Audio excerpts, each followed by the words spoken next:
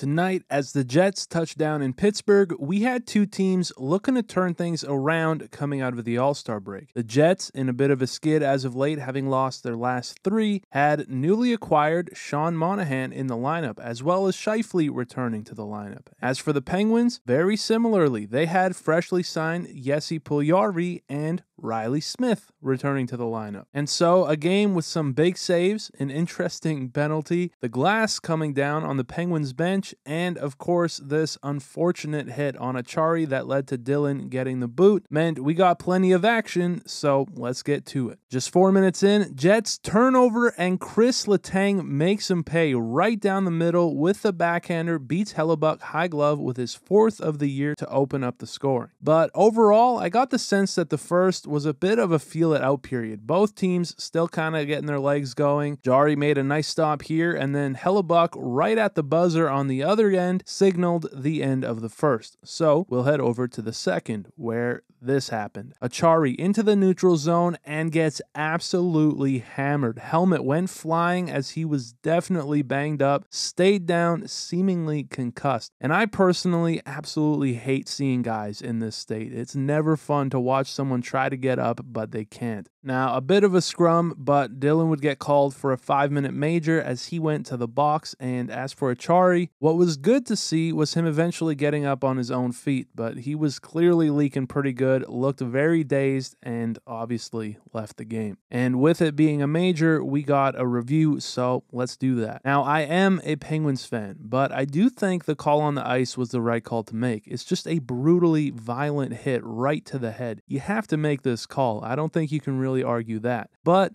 let's really break it down, because from Acciari's standpoint, he's just trying to get the puck in. Pionk pokes at it here, so Acciari moves forward. That puts him in this low position, skating head first. And he's just doing his job, which is getting the puck in, but so is Dillon. From his standpoint, he's trying to defend his zone. He's a big dude, comes across, ideally wants to make contact with the shoulder, but he seemed to just mistime this hit ever so slightly, steps up into the smaller Acciari, and yeah, it's a bad outcome that you just hate to see. From here, Acciari clearly sees Dillon, and I think he tries to move his body to the right out of the way. Dillon finishing the check, then catches him right in the head as Acciari is whipped around. And again, clearly this is a hit to the head. That's what it comes down to. There's no way around it. By rule, the onus is on Dillon here to avoid head contact, and he definitely doesn't. It's also worth noting that he broke Blueger's jaw just a few years back, so it's not like I'm a big fan here, but I do have to say I think this one was not exactly a malicious hit, just a really bad outcome. It'll be interesting to see what the league thinks though, and I'd love to hear your thoughts on it down below. But after review, he did end up getting kicked out of the game, and the Penguins would get the 5-minute power play. And while it looked off at first, typical for the Penguins this year, eventually Carlson on net, the puck's loose, and Carter puts it home. Getting it around the pad, just tucks it in and put the Penguins up by a pair. Remaining on the power play though, the Penguins would look to strike again, and Crosby would go wide, but Gensel to Rust, and they score again, making the Jets really pay. It was now 3-0 with Rust getting his 12th. From there, nearing the end of the second, we got Jari with a grip on Vilardi as he just refused to let go, gets called for holding, and I don't know, this one just had me laughing a bit. Just such a weird penalty to take, as the Jets